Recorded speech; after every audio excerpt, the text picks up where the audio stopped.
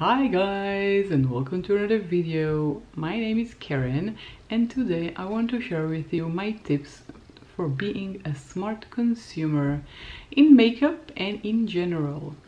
What's most important for us is makeup and skincare, but some of the tips are relevant also for other products that you buy. Well, first tip is buy only what you need.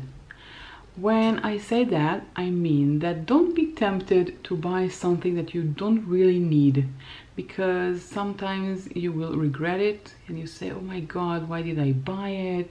Why did I waste my money on it? I don't really need it. For example, let's take mascara. When you buy mascara, you know that after you open it, you usually need to finish it in 3 months. Give or take 3 months, let's say 3 months, 4 months or so. So there is no point in buying in bulk.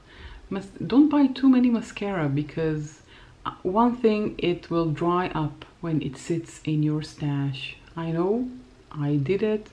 I bought mascara that I don't really need, and now it is sitting in my stash and it's getting dry. And I know 3 months are from opening date, but when it sits in your drawer, it gets dried.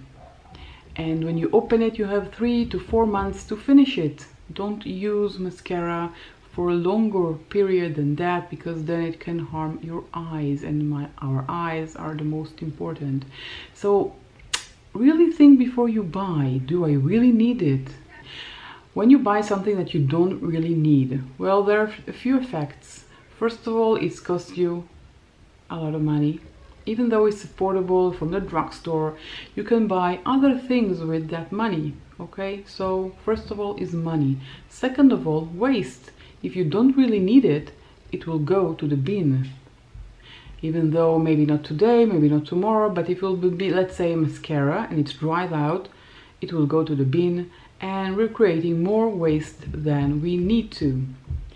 And you know, you really don't need too many materials. For example, eyeshadow palettes. I have this palette by AWB Makeup. It's called the Game Changer, and it wasn't affordable. It cost me I think about $60 or $70. It wasn't cheap, but look at the variety of colors, and you know, I can make so many looks using this palette. It's very versatile. It has shimmers and mattes and lots of colors. You have nude color, you have color. You can make multiple looks using this palette. So this is what I do recommend.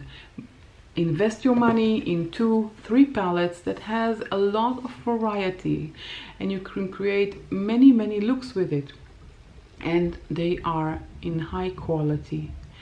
And that way you don't really need to buy so many eyeshadow palettes. 1, 2, 3 is enough. It really is. Now if you're a junkie like me, you buy more than 3. I have more than 3, unfortunately. But do I really need more than 3? No, I don't. So think about it. You save money and you help the environment, which is very important, to reduce waste. So buy only what you need.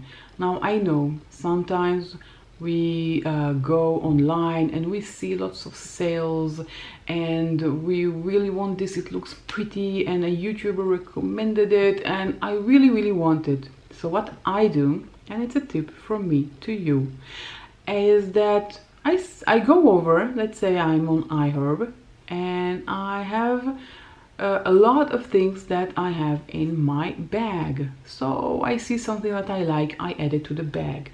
I see another thing that I like, I add it to the bag. And then I check the bag.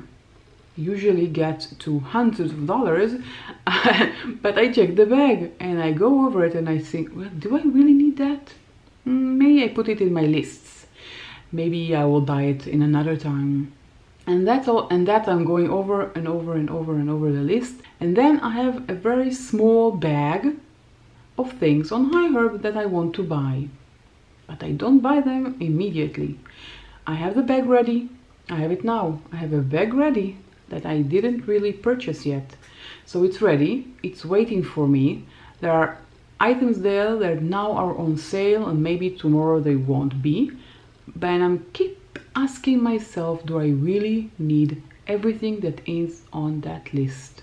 I'm adding and taking out and adding and taking out and all the time, and I still didn't buy. So I do recommend doing it in your favorite shops. On Colourpop I have a bag on Beauty Bay, I have a bag in Lady Makeup and iHerb and Cult Beauty. In all those sites I have a prepared bag, but I'm thinking all the time with myself, do I really need these items? Because if I have eyeshadow palettes, why do I need to buy more? If I have 3 bronzers, do I really need more bronzers? Do I really need more than, I don't know, 2 blushes or 2 blush palettes?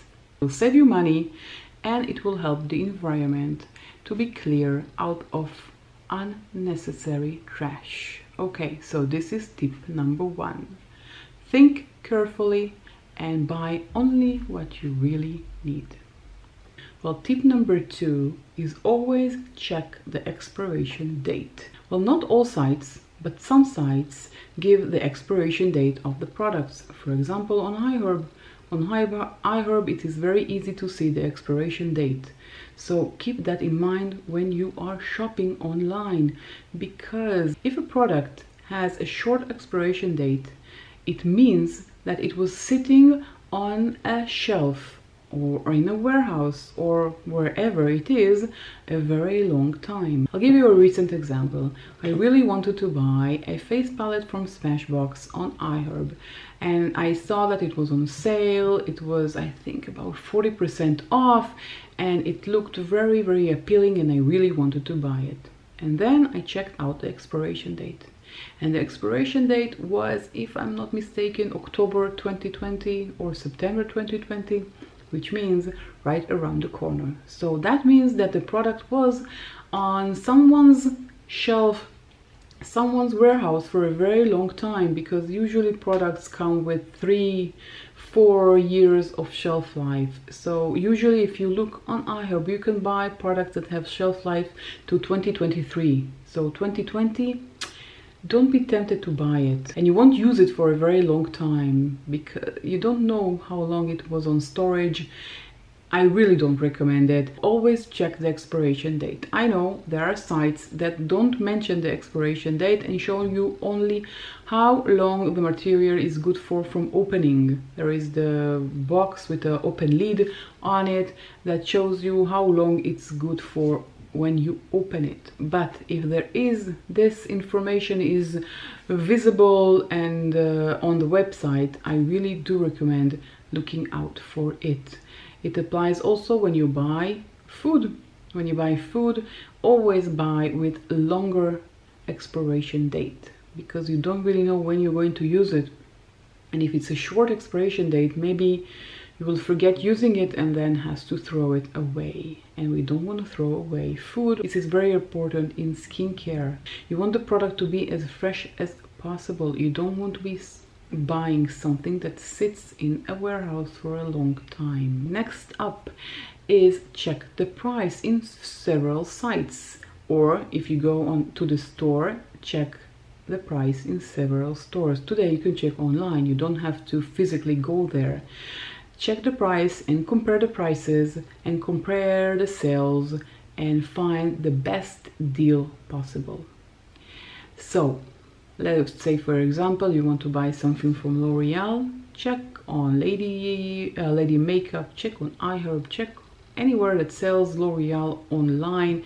Check your local store, maybe they have a very good sale, and see where is the best price. Now, if we're talking about price, there is always the price of shipping. And a question that I always ask myself is, I really want to buy more to save on shipping. And usually, let's say on iHerb or on Beauty Bay or other sites, on Colourpop or whatever, you have free shipping if you reach, let's say, $40 or $50. But do I really need to spend $40 to buy makeup that maybe I don't really need? So is it worth it spending more and buying more items in order to get the free shipping? Well, it really depends. If the free shipping is from $40 and you reach 30, then I think it makes sense. But if what you want is $15, then it's best to invest in shipping. The best solution for this is buy with a friend, buy with your sister, your mother, your brother, I don't know, wherever, anyone, maybe a colleague from work, a neighbor. Buy together, and then you buy in 25, they buy in 25, and then you combine shipping and you get free shipping, but you don't have to waste so much money and buy things that you don't really need, which is related to my first tip: buy only what you need. So if you combine shipping and ship together with a friend, you save a lot of money. I also did it a few times in the past when my friend bought something and I added a nail polish, for example, this nail polish. I added this nail polish to her list, well, and another two, but that's not the point. I added it to her list because I know that she was supposed to buy, and when I added mine, she got free shipping. Or let's say from BH Cosmetics, we bought together from the website. She bought a few items, I bought a few items, we got to the $75, but we got exactly to $75 and we got free shipping, so we saved money to when we bought together. So this is a very, very good tip. Buy with a friend, a neighbor, a sister, I don't know, someone you're close to, and share the expense. Other tip is shop at reliable stores. Don't shop anywhere.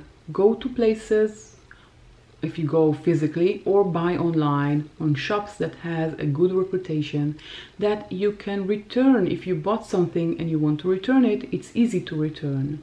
Because if it's not easy to return, likelihood is that you won't return it and you'll be stuck with it. Even though you don't want it, it's not good for you, and you will be stuck with it and you will waste your money for no reason, just because it's hard to return to that store, or the store doesn't get returns. Another thing is a store that buys in bulk and keeps it in the storage, and you don't really know if it's fresh, if it's a long time on the shelf. And sometimes this material, when you open them, especially if it's for the face and they don't have a good smell, sometimes if you buy from a website that you don't really know and you don't have recommendations, then maybe the product that you're buying, which is too cheap, it's not a real product. For example, let's take Anastasia Beverly Hills palettes that costs, if I'm not mistaken, about $50 or $47 on Beauty Bay. If you find them in $10, likelihood that it is not an original ABH, because it doesn't make sense that it will be that cheap, or maybe it has a very short expiration date. So buy only from places that you heard of, your friends recommended, you read, you are in a Facebook group, and you do recommend buying from places that you heard good things about, like Lady Makeup and iHerb and Beauty Bay, and there are many others. Okay, I'm not saying only those. Ulta, I don't know, Sephora, whatever there is, there are many good sites, but read reviews on the store, listen to your friends, go to a Facebook group that is talking about makeup.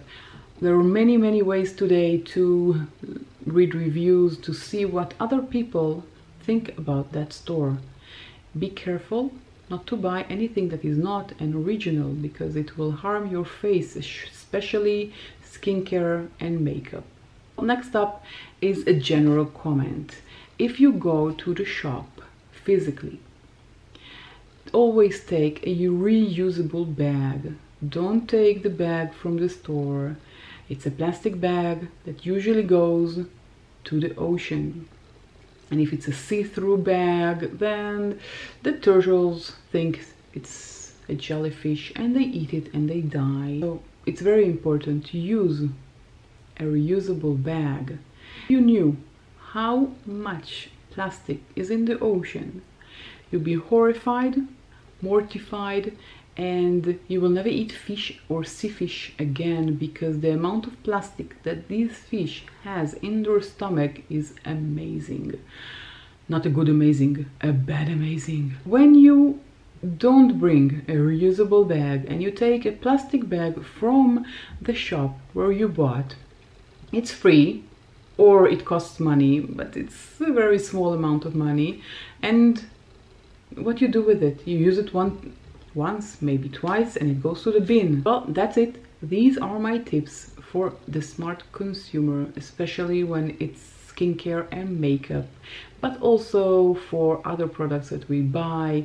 Look for the expiration date, buy with a friend, use a reusable bag, think and really buy only what you need, and so on and so on. The list is endless, but that's everything I have for you now. If you enjoyed this video, give it a thumbs up. We'd love to hear your thoughts on this matter. If you have other tips you can share with me, with other viewers, write them down in the comment section down below. Consider subscribing if you haven't done that yet, and hit the notification bell, and I'll catch you all in my next video. Bye!